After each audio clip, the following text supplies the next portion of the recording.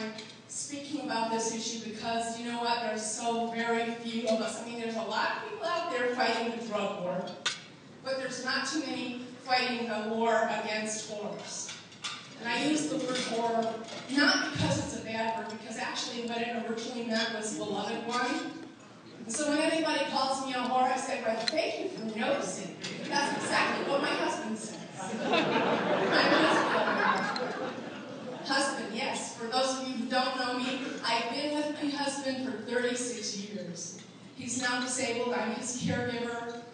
He's at home, so I can't stay for the whole conference. I have to go back home and take care of him because he is my beloved one, so I guess he's my whore, huh? Anyway, okay, so what I'm going to do is I'm going to talk about what my personal experience was and why this is such an important issue to me. It's not just about prostitution. It's about my body. It's about owning my life. It's about what I get to do with it as an adult in the United States.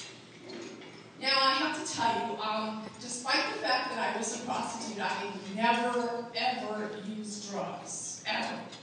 The only thing that I'm addicted to is Macintosh computers. I am a Mac addict. I admit it. I try to, get over my addiction, but I can't. So I have lots of Macs at my house. If you came into my house, you'd think I was insane.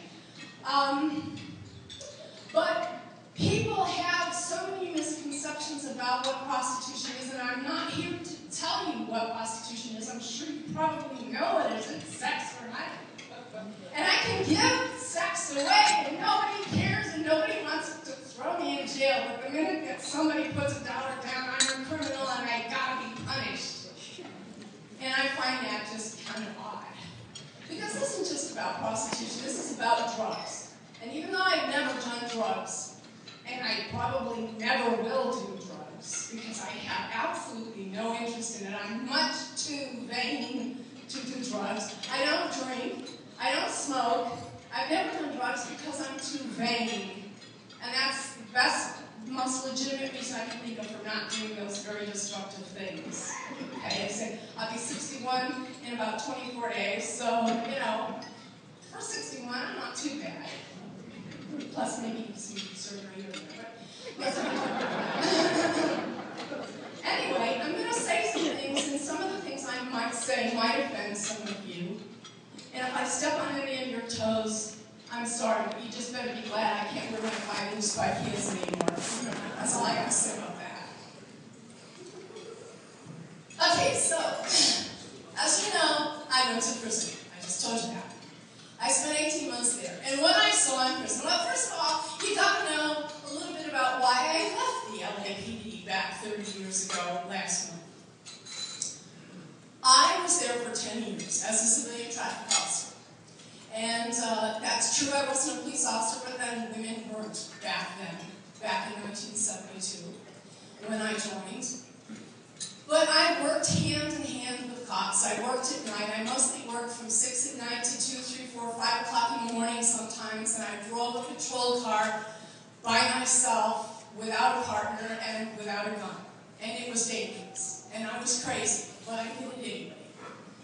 And what I saw, the first 5 years, I was like a lot of conservatives who absolutely adore law enforcement. And if there's any law enforcement officers here, by the way, I have absolutely no problem with good cops. But if you're a bad cop, you're a son of a bitch, and you need to go to jail. But that's the story. When I first joined, I just had this hero worship of cops. And it wasn't until after I met Victor, who's my husband, and he introduced me to Ayn Rand's books, and then I became a libertarian long before I became a prostitute. And it was after I became a libertarian that it became harder and harder to look the other way at what I was seeing within the LAPD.